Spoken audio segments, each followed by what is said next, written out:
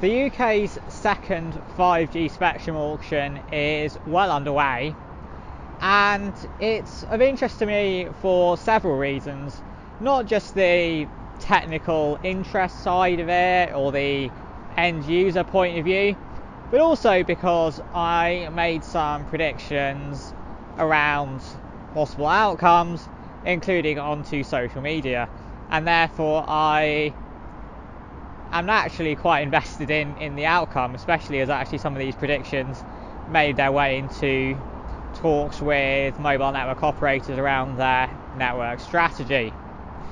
Anyway, the principal stage of the auction ended on the 17th of March after only 3 days of bidding, and the outcome of that was that EE3 and O2 got 2 by 10 megahertz of 700 megahertz each, as I predicted on social media in the end, and EE also got 20 megahertz of SDL as well in 700 megahertz, and then EE, O2 and Vodafone each got 40 megahertz of spectrum in 3.6 to 3.8 gigahertz as well.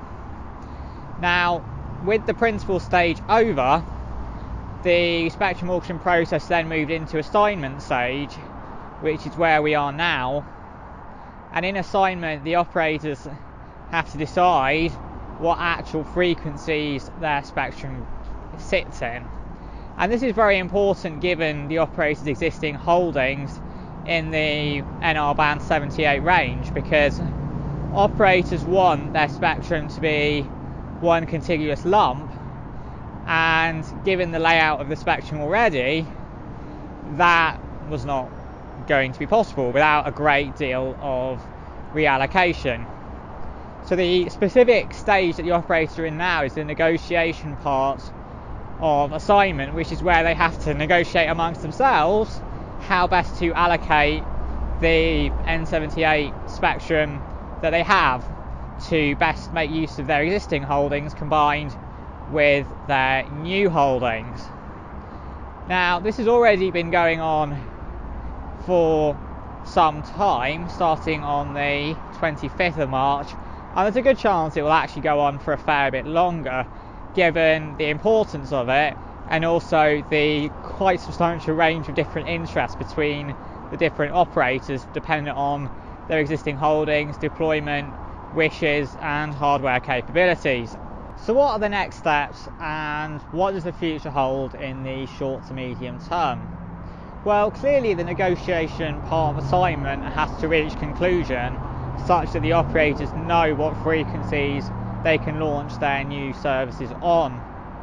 After that, 700 megahertz enlivenment should be very rapid, because EE, O2 and 3 have all been deploying 700 megahertz capability onto their network for quite some time, which was rather quite a strong clue for the predictions. I mean, other factors were featured in those in the basis for those predictions, but hardware deployment does tend to be a relatively reasonable predictor. In the case of O2, their LO9 coverage footprint gives a reasonable proxy for areas that are likely to have 700 MHz capability, because their LTE 900 MHz is typically launched using triple band radios that are capable of 700, 800 and 900 MHz. In the case of Ericsson, ERS2238s and Nokia AHP MDAs.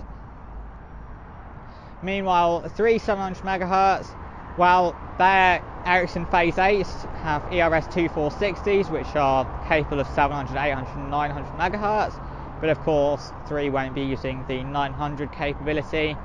And then in EE's case, they have been deploying 700 MHz capability in their Huawei, Ericsson and Nokia zones. Clearly for 3 and EE, the 700 MHz gives them a massive increase in their low band capability.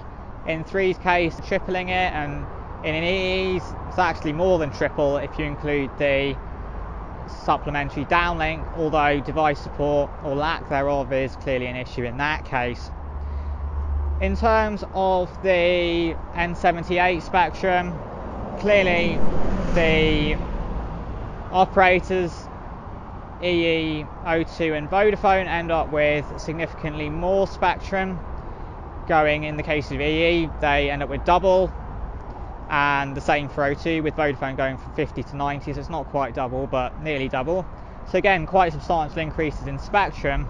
However, how it will be deployed and the ramifications of that obviously depends a bit on the actual frequencies and whether they end up with contiguous or discontiguous chunks of spectrum, for which we'll have to wait for the results of the negotiation. But nonetheless, what a time to be alive. And sorry if this has been a little bit rambly, but it's quite an interesting topic and one that will hopefully bring a lot of excitement and improved service going forward.